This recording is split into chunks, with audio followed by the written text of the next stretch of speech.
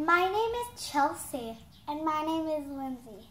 And we are going to be talking about our rubber band charity today. There is going to be like tons of different kinds of bracelets. We can make animals. We can make a double Dutch bracelet. It looks like amazing and cool. I'm pretty sure you're gonna love them. And there's different varieties of charities that we can go to. We're thinking about going to people in need and home shelters, and there's different varieties of bracelets that we can make.